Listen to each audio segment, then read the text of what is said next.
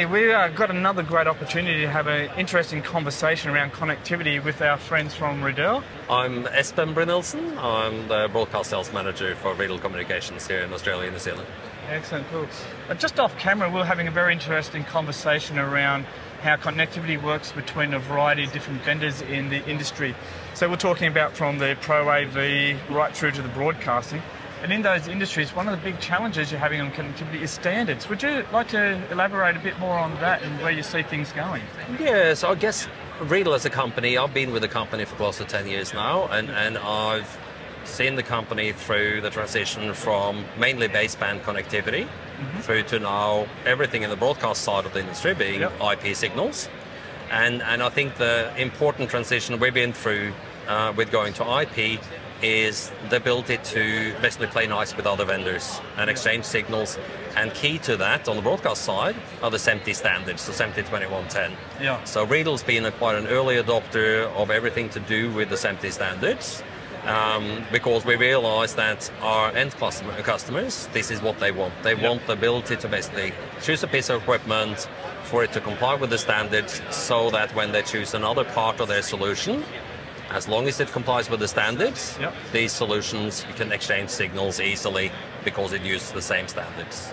So you're finding it really important to have that interoperability between the different vendors around the agreed standards of the industry, such as the SMPTE standard? Absolutely, and obviously we saw this before everything went to IP as well. Yes. Is SDI was industry-wide standard, so if you had SDI connectivity, you could connect to another piece of equipment and it would work. So it's sort of the same thing, but now all in the IP domain. And so that's where we see things heading is open standards. And then I guess being here at Integrate and more the Pro AV side of things, we're seeing a few vendors pop up and starting to use more open standards like IPMX and so on. Yeah. But hopefully there'll be more vendors realizing the value of choosing the same standards to base their solutions on, so that you get more of the interoperability instead of having these little islands with the different vendors' individual standards. Yeah. It must be interesting to see how the standards that we set at the broadcast level filter down into all the other industries, and especially now that we're seeing it in the Pro AV space. Absolutely, and IPMX I think is one that I'm certainly watching and seeing, you know, what vendors are implementing that, because that comes out of the AIMS Alliance and the SMPTE standards. Yes. So the base technology behind it is obviously based on the broadcast standards.